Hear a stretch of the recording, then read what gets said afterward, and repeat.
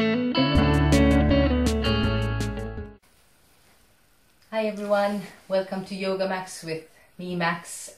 Today we're going to be doing and demonstrating the most common of all yoga poses that even if you've never heard of yoga, you would have heard of downward facing dog. So we're going to go jump into down dog. Down dog's really good for many things.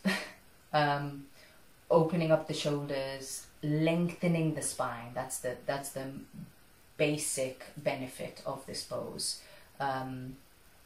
Softening the hamstrings and behind the knees. If you do vinyasa yoga, this will be a pose that you'll come into many times. Stay tuned for the end of the video where we'll be going through common issues with down dog, and there are many because we've all got different bodies. You'll be meeting my very trusty guinea pig of a husband who is a pro at common issues in yoga poses. So that should be a laugh. Stay tuned for that, and let's get into down dog. So, downward facing dog. Many things, but firstly, we normally get into down dog from a cat-cow position. So if we go through cat-cow and we stack our joints as we did previously, wrists in line with shoulders, knees in line with hips, you want to start to press down through your thumb and index knuckle of your hand. This area right here.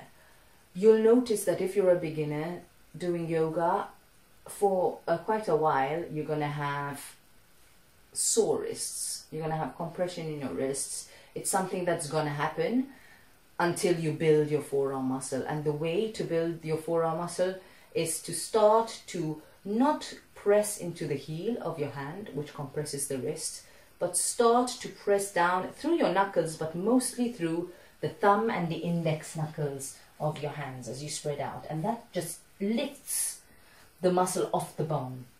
So, cat-cow, tucking the toes under. Very common issue, which we'll show you later with my guinea pig, is to leave the weight on your shoulders.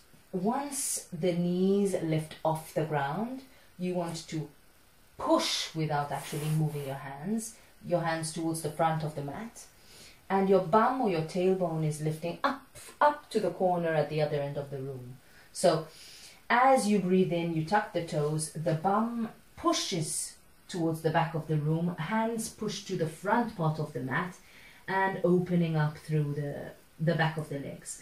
Now you'll see in a little bit, this is rarely what happens with beginners, but this is very good for stretching out the spine, especially if you're gripping through the thumb knuckles of your hands, and as well stretching or softening behind the backs of the knees. Another common, very big issue that people have is they rotate shoulders inward. So once you tuck the toes and you lift the hips, that starts to happen.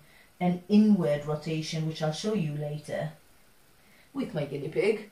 But what you really want to do is wrap the shoulders round your armpits to loosen up your head so that your ears are away from your shoulders, and you start to anchor through these serratus muscles. They're called your serratus anterior, instead of these muscles which already are tense, overworked, pushing forward.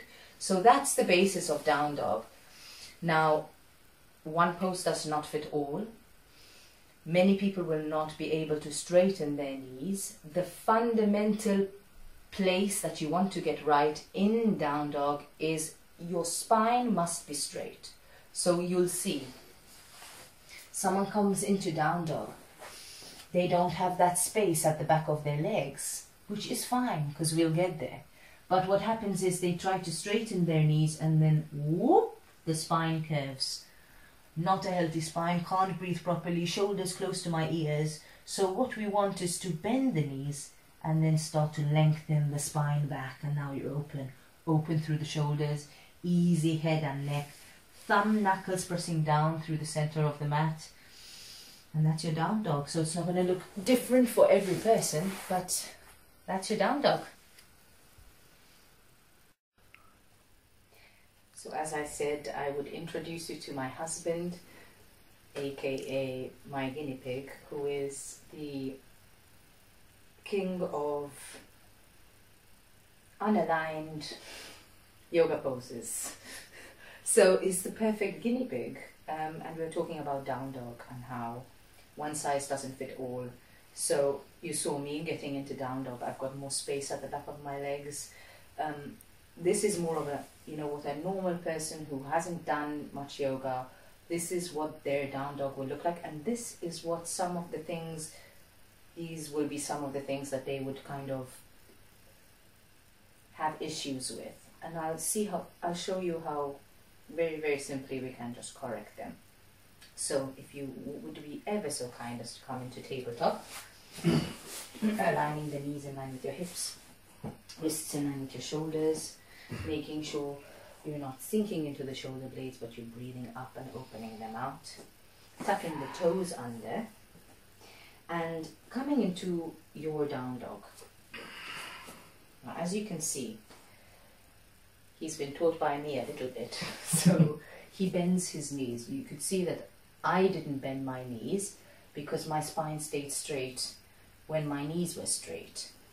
Spine is super straight. Shoulders are nice and open, freeing up the head to be loose. But if Julian here would straighten his knees, what would happen to his spine? Everything tucks. His head tucks under. All of a sudden, as soon as you slightly bend the knees, tilt the tailbone up and let the head relax, then he's in the proper alignment that you want for a down dog. So this is one of the problems that happens with people who just don't have that hamstring space. It doesn't mean you have to go into the last version of the pose. It means you need to adjust because one pose doesn't fit all. If the ankles start to hurt, you can pop blocks underneath your ankles and rest down on them. And what you really want to do is lift off the hips. Push away from the mat so that the hips are moving towards the corners of the mat. Press down through the thumb and the index knuckle. And then the spine is nice and straight. And as I said in the previous video, main thing you want in a down dog is a nice straight spine. And there you go. So if you found this video helpful in any way, please like and share the video and subscribe to my channel if you haven't done so already. And if you've got any questions or queries, I love hearing from you, so just scroll right down to the bottom and you'll find the comment section right there. Other than that, thank you so much for watching.